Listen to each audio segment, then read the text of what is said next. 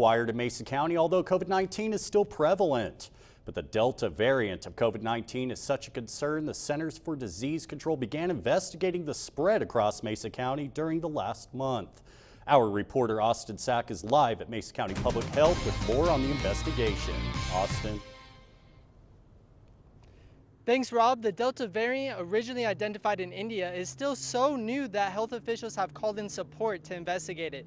They want to know how this variant is spreading and why it has taken over Mesa County. Mesa County saw its first case of the Delta variant in May and is now ranked #1 in highest confirmed cases across the state of Colorado. We've had Delta variant in Mesa County well before it was really noticed by anybody at the state or at the federal level. And so right now we're a hot spot, have been a hot spot for several weeks. Mesa County public health officials say the community is seeing a high number of hospitalizations as the variant has been proven to be more contagious.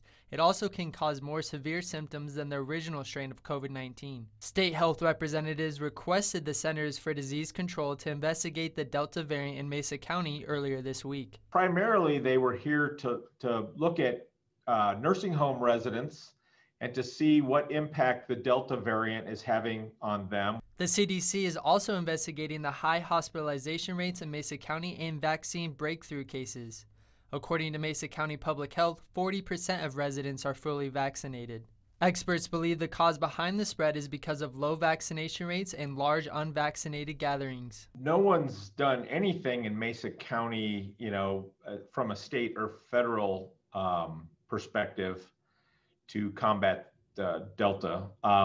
Nationally, we're saying that the Delta variant is highly contagious and it needs to be controlled. The Centers for Disease Control's investigation into the Delta variant in Mesa County is still ongoing. Mesa County Health urges the public to get vaccinated as it is the best defense against the variant.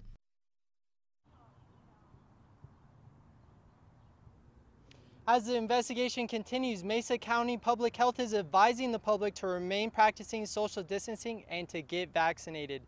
You can visit vaccines.gov to find vaccination clinics near you, and I will have vaccination info on our website, westernslopenow.com. Reporting live from Mesa County Public Health Office and first on the Western Slope, I'm Austin Sack, KREX 5 News. Rob? Thanks, Austin. The Mesa County